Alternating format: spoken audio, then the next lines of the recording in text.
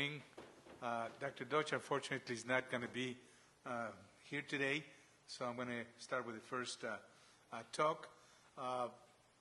It is interesting because there's such a multidisciplinary group of people coming from different backgrounds. What I do is called most frequently interventional procedure, interventional radiology, interventional neuroradiology, endovascular procedures.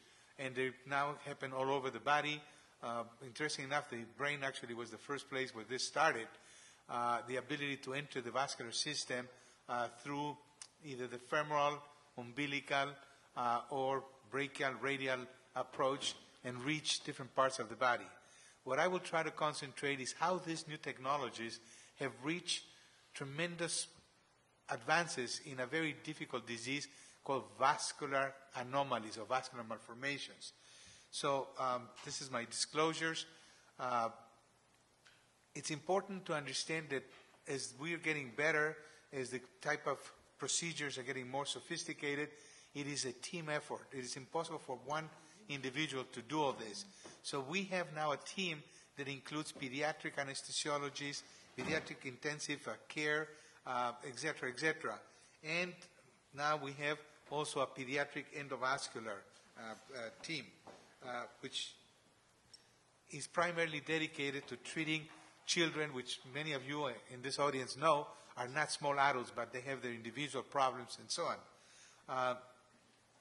It's imperative that if anybody is going to come into this field, a thorough knowledge of anatomy is mandatory.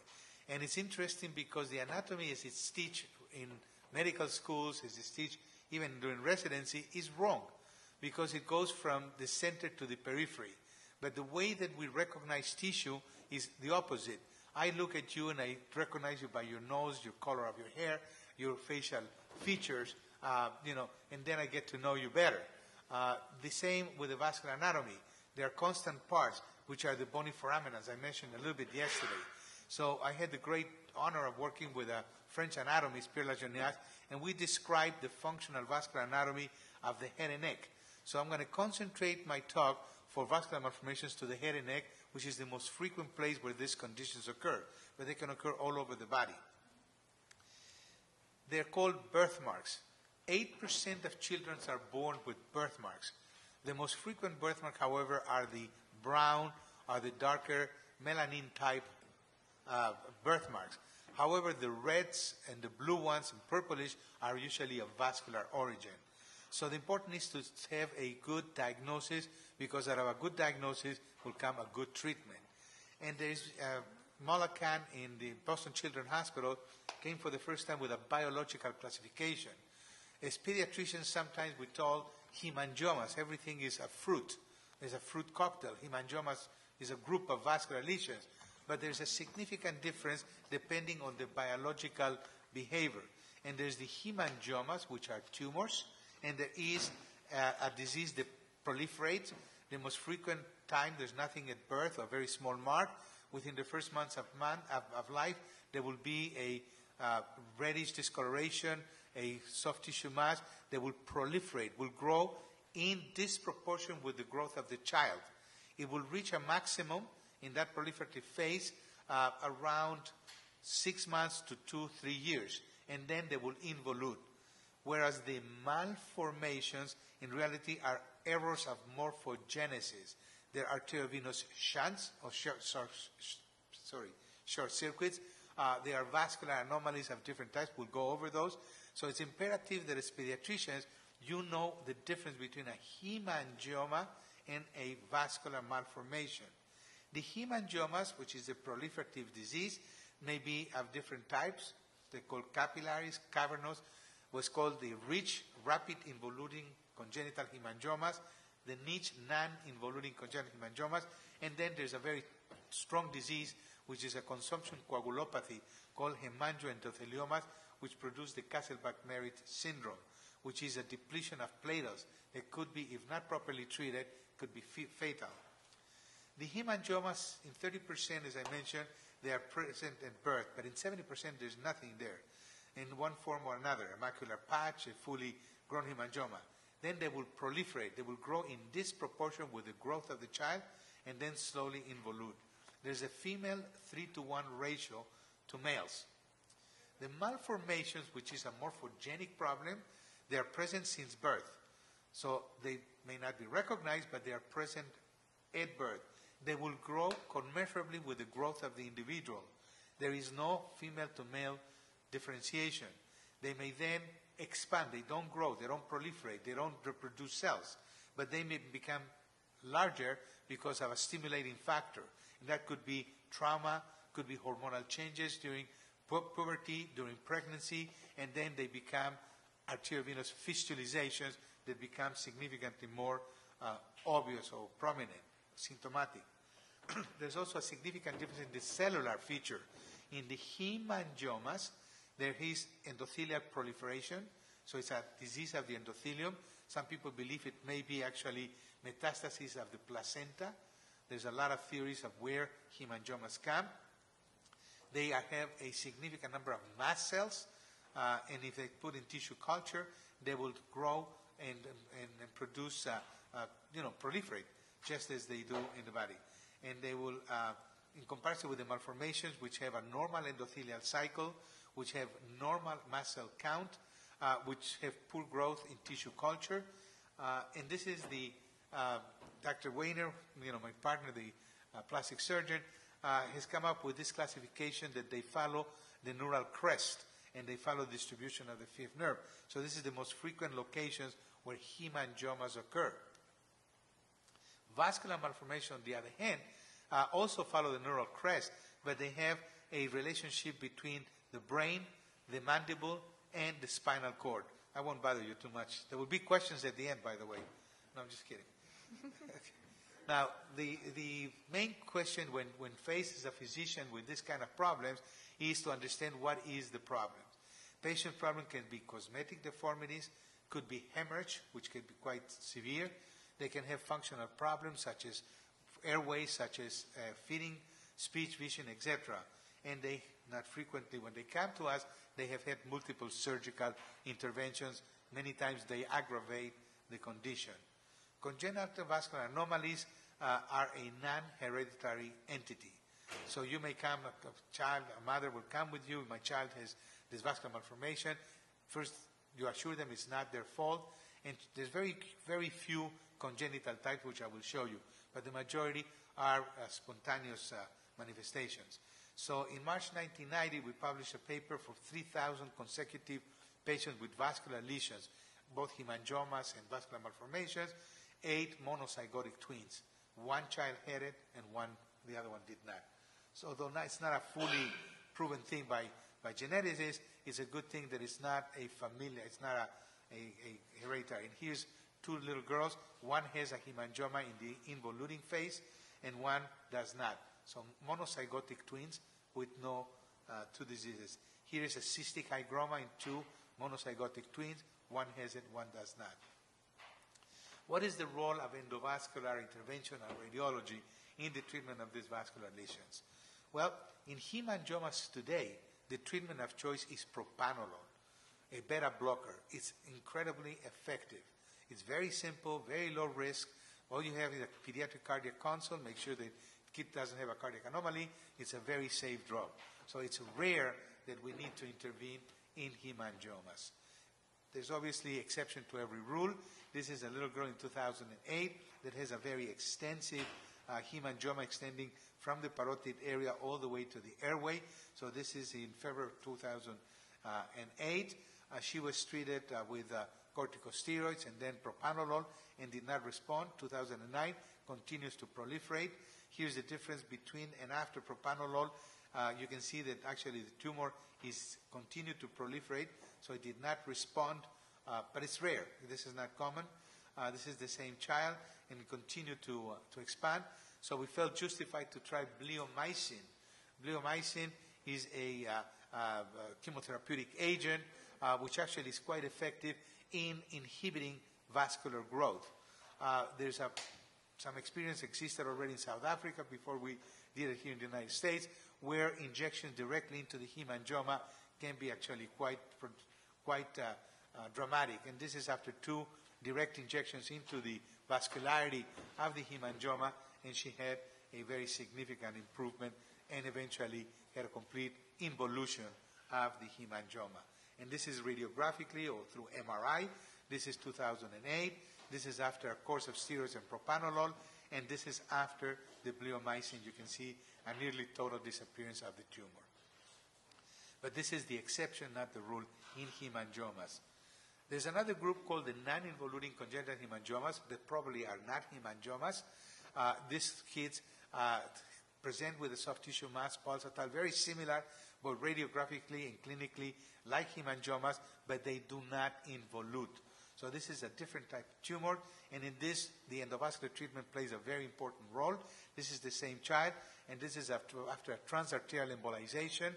We were able to shrink this thing down without a scar, without any residual. Malformations, on the other hand, the treatment of choice is endovascular. They're very difficult to operate unless they're dry. They're very difficult to manage. There's no medical therapy for them.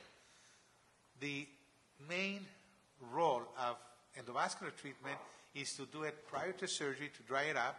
Sometimes we have to clean what happened in surgery. That means they could not remove the whole tumor, or it's not a tumor, sorry, the whole malformation, so we may have to intervene at that time. There's many, many, many patients that we cannot cure. So all we want to try to do is improve the quality of life. So it's a palliative treatment. And this is an example of an AV malformation that is involving the mandible. And you can see the bony remodeling from this very high flow lesion with these big venous pouches. And we've learned that many of this, the disease is primarily in the venous side. This is an angiogram of the internal maxillary artery. This is an angiogram of the facial artery. It's a very high flow. It's impossible to treat this surgically except removing the entire mandible, which is an extremely deforming treatment. This is a coaxial system where we have one catheter at the origin of the main feeder called the inferior dental, and then we have a double lumen balloon catheter. So we have a balloon to stop the flow, and this is the injection of a liquid embolic, which is like a plastic, it's like Play-Doh, and you inject this material, which is in DMSO, and it lets harden, and this is the progressive injection, and our goal is to reach that vein, and here is the continuous injection with one single catheter, with one injection. We have a continuous column injection, and we continue injecting towards the AV shunt. At the end, we did not get a portion, so we go percutaneously, guided by ultrasound, and puncture the lesion, and then inject additional liquid embolic agent. And this is the control angiogram after, with very good preservation of the bone. A vascular malformation of the nose. This is more difficult because the skin is involved. Very hard to preserve the skin. So here we have a good surgical team, and the goal and the idea is that that the surgical team can bail out. So we go for broke, and we just, doesn't matter if we get some necrosis, it's done on purpose. So here we dry it up, endovascular with crazy glue, NBCA, and this is the same child after a surgical resection and a skin graft with a laser thing. It's obviously not perfect, but it's a big improvement. Here is another young man. This is a photo when he had this little birthmark in the upper lip that you see here. This is the same young man when he came to see us. At the time that he came, he had ligations all over, and he had this angiogenesis. They grow because there is a proliferation of vessels due to the AV fistula. It's just sucking blood. And this is the same angiogram where there's no access to it from the femoral axis, so we go directly puncture, do a very aggressive embolization, close AV fistulas. This is a technique that we developed with Milton, is that I would dry a portion and my surgeon would take one portion. In the old times, AVMs, you either get them all or they go into a bloody mess. So what we do is we actually piecemeal them. And this is the same gentleman. We've removed the upper part. And this is after I have done multiple injections and take this zone. So we're going to remove this zone and close it, let it heal. So we got from this to this to this to this. Now, what's fascinating to me is look at the angiogenesis here. We never touched this area. We never touched this area. But by getting rid of the nidus in this area, all this has regressed. So you can see regression of vascular proliferation when you get rid of them. So this is before, and this is how he got. So this is the same young man. You change the life of these people with this type of operations. Another woman, now she's got an ischemic ulcerations due to the AVM, the venous hypertension, and the proximal ligations, and this is how she looks after a combined treatment. Venous malformation is a different type of disease. Venous malformations, I'll show you some examples, and lymphatics are treated by a technique called sclerotherapy. Sclerotherapy is the injection of something to destroy the endothelium and permit scarring of the malformation. This is a cartoon. This is a normal vein.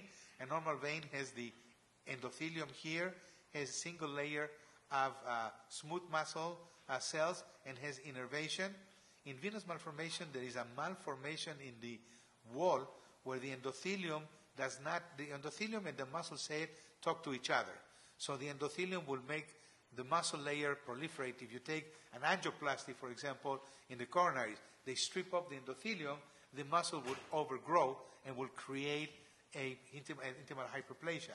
Here there is a lack of muscle, there's a lack of innervation, and therefore the venous malformation will engorge with Valsalva. You have a patient with a bluish discoloration, the skin is of normal temperature, the lesion can expand by bending over or pushing, and that's very typical of venous malformation. So you see this bluish discoloration, it's soft, compressible, you press them, they empty, and then 3, 4, 5 seconds later it fills up. You ask the patient to bend over, and you see them really swell up. Those are venous malformations. So just clinically, you can differentiate them. Excuse me. Venous malformation, when I started treating them almost 30 years ago, we started with ethanol, pure alcohol. It's very effective, but it's very aggressive. It can produce this kind of ulcerations. Eventually they heal and can give very good results. Today we no longer use alcohol. We use more bleomycin. I'll show you that. Now, we do neurophysiologic monitoring, facial nerve monitoring.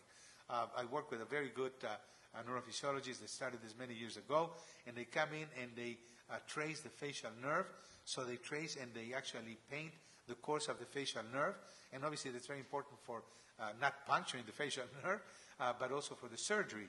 And then this is the same little girl. She's got multifocal. By the way, venous malformation and lymphatic are much more frequently multifocal than AVMs. Arteriovenous malformations are usually one place, although there can be multiple.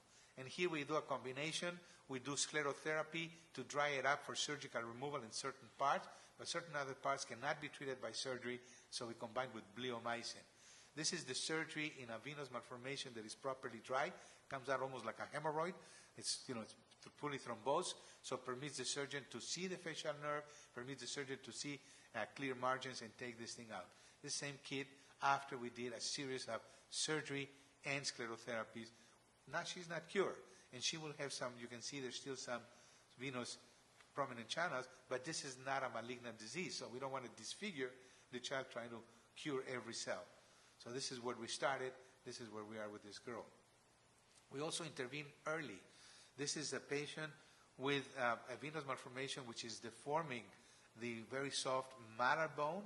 So we treat early to permit return of that. This is the injections, and this is the same patient before, and this is, so I apologize, not a bony window, but once you get rid of the venous malformation, there is remodeling of the bony structures. So we want to intervene early to prevent deformities such as prognatism, such as malar deformities. So we do intervene very early. This same child that can see looks normal with normal thing. Bleomycin has changed everything. The problem with bleomycin is it can produce pulmonary fibrosis. So we limit the dose to no more than 15 milligrams per session and no more than 400 milligrams for the life of the individual. The advantages is minimal inflammation response, ideal for mucosal or orbital lesions. The problem is dose limiting for what I mentioned, the risk of pulmonary fibrosis. And when there is high flow lesions, you got to slow the flow, or the bleomycin will wash out and it will not produce this desired thing. It's also important that skin pigmentation is not something that can happen. If they scratch, the bleomycin will go right where the hyperemia is and produce some discoloration. I'll show you some examples. This is how we mix the bleomycin. This is the cookbook, but it's a work in progress because we're learning in certain lesions we may make a foam. The foam permits thrombosis, and the foam permits stagnation of flow. This is an example of a mucosa lesion, buccal mucosa, one injection of bleomycin, and this is the result. So very, very powerful. Here's the tongue, full thickness of the tongue before. Here's the tongue after 2 treatments of sclerotherapy bleomycin. Here is the mucosa of the lower eyelid before treatment. This is the same patient after. No surgery, no lasers, just the bleomycin injections. And here's a young man that has the upper eyelid, lower eyelid, and conjunctiva. And this is the same. I wanted to go for more, but he was very happy with the results. So got a girlfriend, everything went by. No, I'm just kidding. I don't know. This is a little more difficult problem because the conjunctiva is involved. So you have the upper eyelid, the lower eyelid, and you have the conjunctiva. And this is the injection of the foam. You can see through one injection, we can get all the way down to this part. And this is the same lady. She sent me this picture. She doesn't want to come off. It's not a good picture, but I'll show you another example of a conjunctival. This used to be a real big surgical problem using amniotic fluid membrane to make a graft. So we do, this is after the first treatment, this is after the second treatment. So this is where we started. It was all stuck to the cornea. The cornea is preserved and everything. Here's another one with a sinus pericranium. It's connected to the brain in the middle. This is after many laser treatments. This is the injection of contrast to see the venous drainage. This is the same child with progressive treatments, and this is where we stopped the treatment with this. He still has had some recurrence in the upper eyelid. The tough issues to really get rid of. This is the kind of discoloration that can happen with tape. We learned the hard way with bleomycin. So, this is important. This is from the endotracheal tube. Take 9 months to go away. This is a little girl who scratched herself after bleomycin, so it's important that we prevent scratching. It's important that the tape is removed. So we have developed techniques to immobilize the endotracheal tube to prevent the use of tape. We've had one child that the airway was not protected and, they extubated in the middle of the night, and it's the only bad problem we've had with the treatment in over 500 cases. Lymphatic malformation is the last group of lesions I will show you. We have now over 300, 350. They can be macrocystic, microcystic, or mixed. Very clinically, they're not bluish, they're not reddish. They can be normal skin, but if you illuminate, if they have clear fluid, they will show this transillumination. So even in very rural areas, you can make the diagnosis just by you put a needle in the fluid that comes out. It's very typical. But this is very simple. They can have all different type of fluids, of lymphatic fluid that can be drained. Some of it can be bloody, some of it can be more milky, depends on the type. The two main treatments is doxycycline, an antibiotic, which is very, very good. It used to be for pleural effusions, but it's very good for this application, and bleomycin, or a combination of both. It's key to drain these lesions. So here is a very extensive lesion that we have a lot of drainage, draining that. This is the child before any treatment. This is the child, some of the fluid that was removed. And this is the child, I think, after the third or fourth treatment. Sorry. I have actually a better one. I have to update the slide. This is another child. This is too big for one shot of sclerotherapy. So surgically, we remove this huge mass. This is when she came to me. Little girl from Algeria. You can see that it's got the whole chest wall, axilla, the occiput is involved. Very extensive. This is progressive treatments, and this is, where we are in 2013. And I just saw her last week. She looks very, very well. All this is scars from the chest tube that she had to have Brovi, and so on. But no surgery. This is all done with sclerotherapy. Another macrocystic lymphatic malformation I showed you yesterday. This is the same child after sclerotherapy. And this is a girl that's got it in the region of the facial nerve before and after. No surgery, only sclerotherapy. Another one that had an acute bleed into it. You see the fluid level in the MR.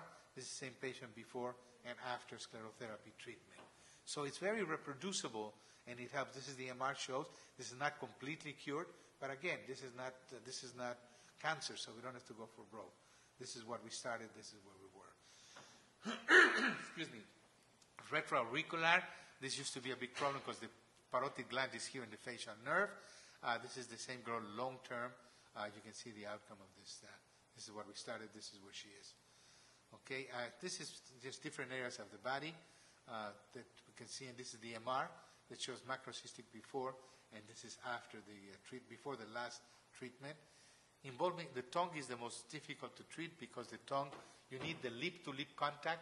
The tongue has to hit the maxilla for normal growth. So when they're sticking the tongue like that, it's very hard to get a normal bite and a normal growth. So this is little Jake that we did the floor of the mouth. Then she started having problems with bleeding from this typical lymphatic malformation of the tongue. Have this white, reddish little lesions in the tongue, floor of the mouth, and that can become, this is after treatment, but it can be problematic and bleed a lot. This is after the bleomycin injection directly into the lesion, gets black and green. And the first one I show you, I got so scared, but nothing happened. So this is the same kid. This is how the improvement, it almost looks normal, and he has almost a normal bite. And this is now, he's an older kid, and he has had tremendous, tremendous improvement. Orbit, very difficult to treat surgically. This is an injection directly into the orbit. Same kid. This is the kid after. Unfortunately, by the time he came to me, he had low vision of the right eye because of the compression of the optic nerve. So we need to get them early. The earlier we get them, the better results we'll get. And then this girl has a lymphatic malformation and became like that, so it was something different. So she developed a dural fistula. That means an AV fistula inside a lymphatic malformation. We treat the AVM by crazy glue injection, and she gets this improvement. Lymphatic malformation of the cornea, very difficult again. This is after treatment. Another lymphatic malformation of the cornea, and this is how it looks. Just sclerotherapy, no surgery. I don't know how I'm doing with time. This is another technique that we developed, which is with image guided. We can actually do a 3D, superimpose the MR on a CT scan, and then this lesion, for example, is in the region of the optic nerve, so we can actually target that lesion, and then the machine helps us to guide the needle, and here's how the needle is being guided. So we're going a little low, we have to correct the track. This is the target, and they correct the track, and you hit the lesion. There's right in target. This is the injection of the chemotherapeutic agent, and I don't know if I'm boring you with all this. I think it's a little too much. This is another technique called gravity to get very microcystic lesions, and we go through and through the lesion and then use a column of water, and as we move backwards, once it enters a channel, the liquid goes down, and this is, you can catheterize one microcyst, and through that we can get all the way to the tongue. So this is the injection of radiopaque material. This is the same child. This is the first one we did, and you can see the tongue. I got so worried, but as I said, eventually this got really good. So we started from this and ended with that. Lymphatic malformation again of the tongue, before and after treatment. The mother came complaining that we missed one. I was so happy with the result. Mother wanted, so I didn't do it again. Then this is another kid that came with that, with post-surgical with facial nerve damage, and this is how we progressively improve it just with this gravity technique. And this is how she looks now. This is before, this is after. Thank you so much for your attention, and I hope I gave you a little idea of what we do. Any questions, then? Excellent speech. Thank you so much for all this information. My question regards the use of beta blockers, as you said, in hemangiomas. Results seem to be better if you start very early. Yes. Yeah. We're not shy to start early, actually. But, in our team we have a... You need to start in the first couple of months.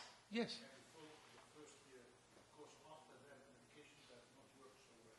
Well, not only that, but then you get fatty fibrous tissue and more scar, then you're going to need some plastic surgery to improve that. Absolutely.